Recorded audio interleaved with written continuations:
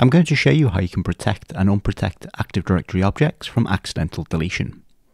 So if we open up Active Directory users and computers, and then within our domain, if we try and delete an organizational unit, it'll tell us we either don't have sufficient privileges to delete the object, or it is protected from accidental deletion. So if we press View and then enable advanced features, what we can do is we can right click an organizational unit and then go to Properties, and then in Object we can untick Protect Object from Accidental Deletion.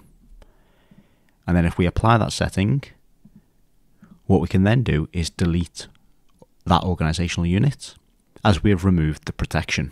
Now by default, organizational units, once they're created, are automatically protected from accidental deletion. So when you create it, the protect container from accidental deletion is automatically ticked. You can also extend this protection to other types of objects, such as user objects. So if you come to the Properties and then the Object tab, you can also protect user accounts from accidental deletion, as well as security groups.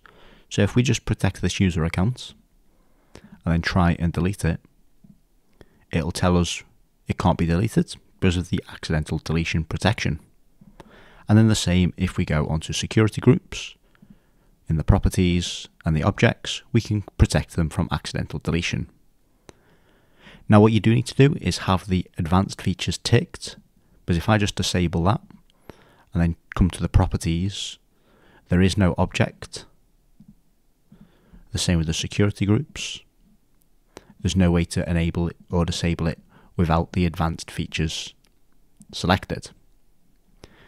Now something else you can do, if you come to the Active Directory Administrative Center, you can also manage that setting from within here. So if you come to your domain and then find an organizational unit, you can right click and Properties again, and then there is also a Protect from Accidental Deletion tick box in here.